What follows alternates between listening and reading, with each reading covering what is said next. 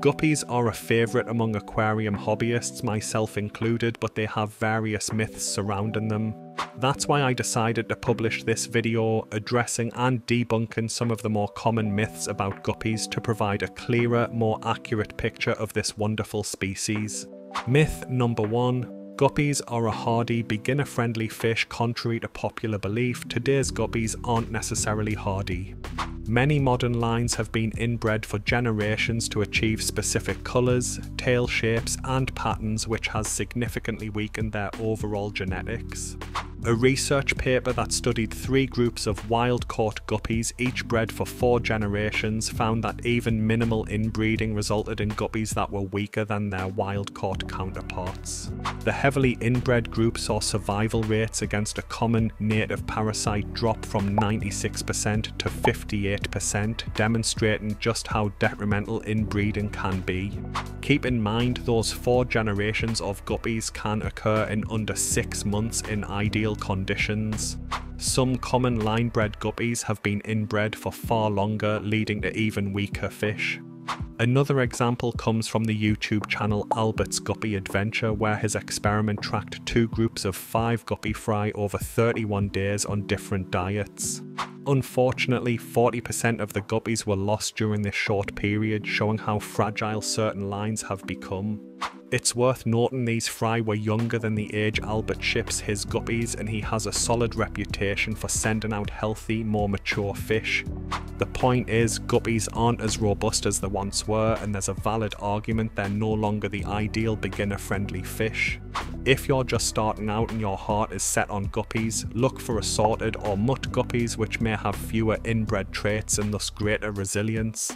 Another good alternative is the smaller Endler guppy, known to be a bit tougher, at least for now.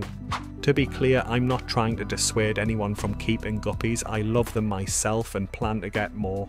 My goal is simply to provide a more accurate picture of their current challenges so that enthusiasts can make informed decisions.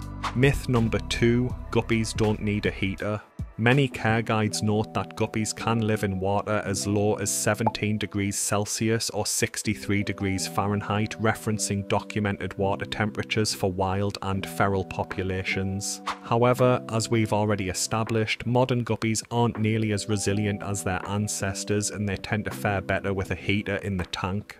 In my fish room, the temperature hovers around 18 degrees Celsius during winter, just within the recommended range. I observed that my 2 blue guppies became sluggish as the weather cooled, so I installed a small heater set to its lowest setting of 20 degrees Celsius or 68 degrees Fahrenheit. As you can see, my 2 blues and 2 new yellows are now lively and constantly swimming. In the UK, typical winter indoor temperatures range from 18 to 21 degrees Celsius, so some people might not need a tank heater. Personally, I'm keeping a heater in mine and setting it to 20 degrees Celsius or 68 degrees Fahrenheit for peace of mind.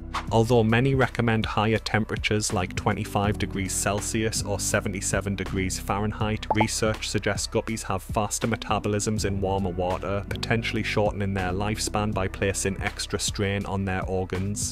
Additionally, guppy breeding yields can be influenced by water temperature, with cooler water producing more female fry and warmer water resulting in more males. Myth number 3. Guppies will eat anything.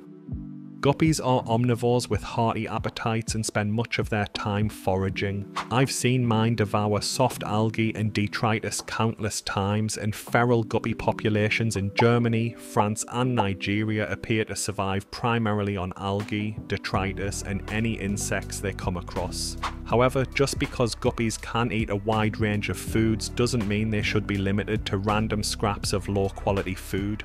One study showed that both adult and juvenile guppies thrive when fed a diet high in fish meal, with the fish growing larger than the other test groups. Unfortunately, no insect-based foods were tested, and the adult group included fish of varying ages, slightly skewing the data.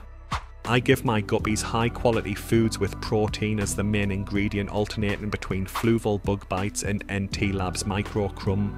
This rotation shifts their primary protein source between black soldier fly larvae and fish meal, aiming for a more diverse nutritional profile. Because my guppies share a tank with cherry shrimp, they also nibble on the algae wafers I add for the shrimp. I can't guarantee my guppies never eat baby shrimp, but having housed guppies and Neocaridina shrimp together in multiple tanks, I've watched adult guppies swim right past baby shrimp plenty of times without bothering them. I've caught them snacking on dried duckweed clinging to the glass after water top-ups too. Essentially, guppies will happily consume a wide range of foods, but they generally do best when offered protein-rich foods. Myth number 4, you can keep guppies by themselves. Technically, yes, you can keep a single guppy on its own. However, based on my experience, guppies are social creatures and tend to thrive in groups. For instance, I quarantined my 2 new yellow guppies together at first and they were active and constantly swimming around. Then one started leaning to the side and occasionally clamping its tail, so I split them into separate quarantine tanks. Immediately, both fish became less active, hiding among the hornwort instead of swimming around. After a few weeks, I moved the healthier yellow guppy into my main tank and its behaviour changed right away. It began swimming about and sparring with my 2 blue guppies, almost instantly returning to its previous behaviour. A couple of weeks later, I added the other yellow guppy as I suspected a genetic issue rather than an infection was causing the issues, and it also became more active once it rejoined the group. I also found 3 research papers indicating that guppies are capable of social learning, adjusting their foraging and feeding habits based on their peers. So while it is possible to keep a single guppy, they don't display their full range of natural behaviours without the company of others. Myth number 5, male guppies won't fight if there are no females present. All male guppy tanks can be a fantastic way to enjoy these fish without worrying about uncontrolled breeding. However, some people claim that males won't fight without females, but in my experience this simply isn't true. I've kept several all-male guppy tanks over the past couple of years and there has always been tail fanning, sparring and chasing. Interestingly, I've noticed that things calm down when there are at least 8 guppies together, or roughly 1 guppy per gallon of water in larger tanks, though some sparring remains as it's part of their natural behaviour. These behaviours stem from guppies continually establishing and maintaining their dominance hierarchy regardless of whether females are present or not. Fortunately, physical harm is rare and mostly just posturing and chasing rather than genuine aggression. Research suggests guppies can recognise each other's faces, helping them settle into a hierarchy so long as submissive males yield to dominant ones. Another study indicates individual personalities play a role in how aggressive they may be.